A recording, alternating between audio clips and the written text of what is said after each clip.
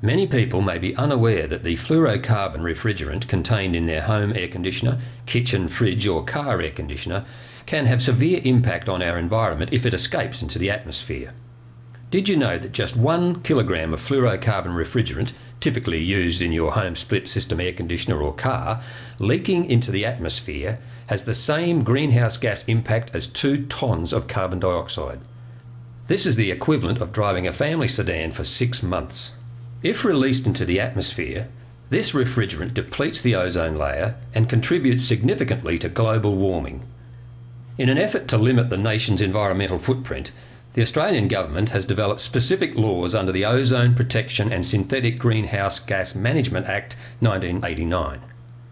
By law, anyone working with air conditioning or fridges that contain fluorocarbon refrigerant requires a current licence issued by the Australian Refrigeration Council permitting them to undertake that work.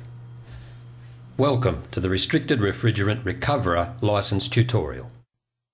This licence is intended for those recovering fluorocarbon refrigerants from damaged equipment or equipment that has reached the end of its service life. It does not include recovery or treatment of non-fluorocarbon refrigerants, including hydrocarbons, carbon dioxide and ammonia. Typical equipment covered by the licence